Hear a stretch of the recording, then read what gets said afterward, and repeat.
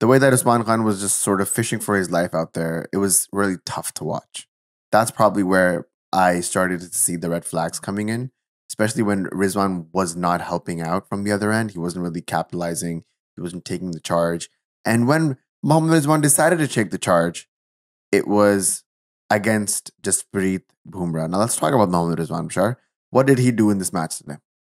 Rizwan today, in Pakistan's inning, he scored 31 runs off 44 balls. That included 1-4, 1-6. So essentially, if you look at it, he scored about 21 runs off 42 deliveries, which, I mean, if you take his 4 and his 6 out, 14 dots, I think, in the innings too. Lots of dots, and just an innings that really did not go anywhere. There were some glimpses of intent.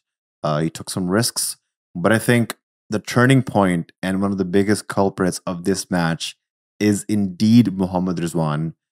In the 15th over, Rohit Sharma brings on Jasprit Bumrah. And everybody knows, I'm on the couch live streaming, you can hear me, and I say, Rohit has brought Bumrah because he wants a wicket here. This game will likely not go till the last over unless India takes wickets. And what does Rizwan do? Rizwan tries to play a cross bat, lap shot, heave, I don't even know what to call that. And he gets bowled on a pitch where the ball is doing a lot. Some balls are staying low, some are kicking off.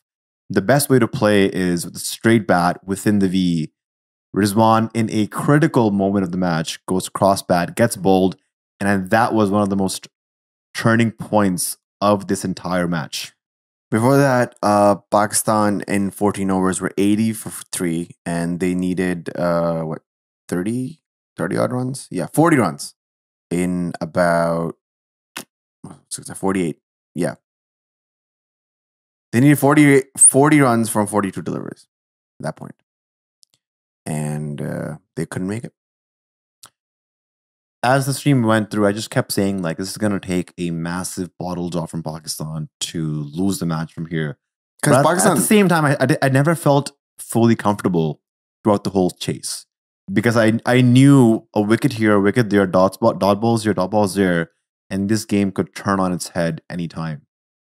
So these are the amounts of dot balls that every bowler bowled. Ready, Bashar? In the Indian line. Arshdeep bowled 11 dots. Mohammad Siraj bowled 11 dots. Jasprit Bumrah bowled 15 dots. Pandya bowled 11 dots. Ravindra Jadeja bowled 5 and Akshar Patel bowled 6. So if you add those together, those two together, they bowled 11 together. I think I actually did some math before the podcast and I was just checking.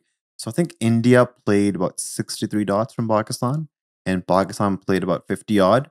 So the difference actually was not the dot balls. The difference was the boundaries. India hit 13 fours and 2 sixes. Pakistan hit 8 fours and 2 sixes. That includes the 2 boundaries from Naseem Shah in the last over. So I think just a lack of intent. I really feel like Pakistan lost that match in the power play. Had they gotten had shown more intent in the power play, had they been like 50 runs, 55 runs for 2 wickets, like India was, it could have just made the game one-sided in the first power play. But again, Rizbar, they like to play the power play as they do. I think their average power play score is around, 40, 42. I would have taken that too, honestly. Yeah, like I said, on this pitch, these were like perfect conditions for Rizbar. But Rizwan, with the experience he has, with the matches he's played, he had to finish this match with Pakistan. And I think we also need to talk about how Rizwan, the opener, he's an opener. He plays the new ball, but he does not have the technique to face the new ball. He got squared up the last match by Netravalkar. Today, he was squared up by Siraj multiple times. It just seems like he cannot play the moving ball. At the same time, he only wants to open. It's very funny. Both Babar and Rizwan, if you ask any one of them to play one down, they will go to the media and they will show how they're unhappy, how they're doing a massive favor on Pakistan. This is a team game. Mohammad Hafiz said that he understood when he came in for coaching that Babar and Rizwan are not the full Pakistan team. You want to win tournaments, you want to win series, you have to win with whole team contribution from all 11 guys. But I think Babar and Rizwan feel like they're just these two guys are just the Pakistan team, and they've designed the whole Pakistan batting order the past 3-4 years in such a way where Babar and Rizwan go, they play 12 overs, 15 overs, they hog up balls, run rate of 7, maybe 8, and then number 3, 4, 5, 6 is just hitters. And when you have hitters, they play high risk cricket. How can you develop middle order batsmen when that's the style of play that they have to play? The situation is such where Azam Khan goes in, Iftikhar goes in, and they have to go from ball 1 because the required run rate is 10, 10, 11, 12. Speaking of middle order batsmen, we should talk about Imad Wasim in this game. 23 balls, 15 runs. He was on the pitch for 40 minutes, 1-4, and that 2 off a top edge. Off an edge. Totally unconvincing innings. And we thought because he played innings for Islamabad United in the PSL that he would again play the same innings here, take the game deep and finish it off. But again, this is not the PSL. This is the real deal. This is a World Cup. And what's shocking is Mohammad Amir and Imad Wasim were on TV last year during the ODI World Cup, and they were blasting the Pakistan team. They were blasting Babar's captaincy, the team performance. And if you look at it, actually, these two guys have an incredible part to play in Pakistan's last 2 defeats. Mohammad Amir bowls one of the worst super overs we've ever seen. 3 wides go for runs, and goes hit for a boundary. Super over goes for 18. Pakistan can't chase it, they lose the match. In this match, Imad Wasim plays so many dot balls. The run rate keeps climbing. And I even have serious doubts on whether Imad Wasim was even fit to begin with. He was struggling with the side strain. And the news around was that Mehran Mumtaz was being prepared in Pakistan to go to the US, that Imad Wasim was being pushed to play through an injury. And we could see that by the way he was running in between the wickets. He just seemed like he was lethargic. He was tired, just did not want to put any effort. The hardest part of this entire game was watching Imad bat and watching Imad run. I think Shadab made him run a 2 really, really hard. And after that, he took 2 balls just to be normal again, like just to catch his breath. And so number 1 toughest thing was Imad Wasim. Number 2 was Usman Khan's batting. I think those 2 go hand in hand in one of the weirdest things that I've ever seen Pakistan cricket do. It was just a no-show innings from Imad Wasim. I don't think moving him up the order over Shadab and Iftikhar was the right move. I think the clutch factor that Imad has for Islamabad, I think that's what sort of bumped him up the order. Or maybe because Fakhr was just out and they wanted to keep the right-left combination.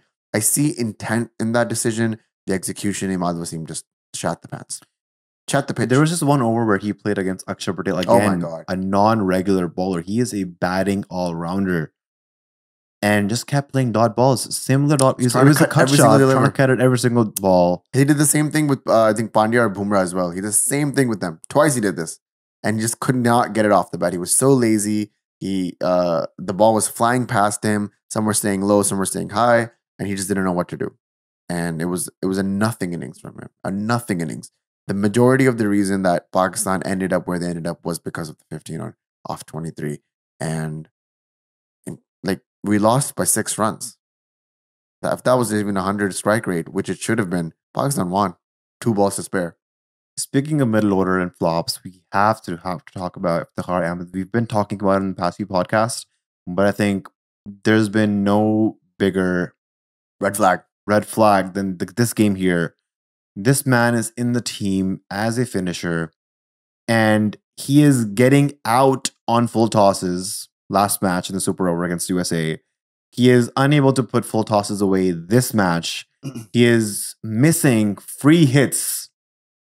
He's playing them dot balls and just not looking anywhere near a finisher. If anything, he has just finished his own career. I think this is the end of Iftikhar Ahmed. What do you think? What I think about Iftikhar Ahmed, he has played 98 matches for Pakistan. He has played 4 multi-nation tournaments. And perhaps his biggest achievement so far is his century against Nepal. And the 6 sixes against Babria. Seriously. That's his major accomplishment. He has 2 Man of the Match awards. And believe it or not, that's because of his bowling. He took a 5-4 against Zimbabwe. And then recently he took like 3-4 wickets against New Zealand. In New Zealand, the one match we won on that tour. He has not had any impactful innings that have won him a man of the match awards in his entire career. Who had the man of the match in that Nepal game? Oh, Babar did because he had 156 or something. Iftikhar Ahmed averages 19, strike rate of 118 in T20 World Cup for Pakistan. And these are stats of a finisher. What are you going to say? 9 balls, 5 runs. He was on the pitch for 14 minutes and he had no impact. The last 3 people, Imad, Shadab, and Iftikhar, before Shaheen and Naseem came out to bat, their strike rates are 65, 57, and 55 respectively.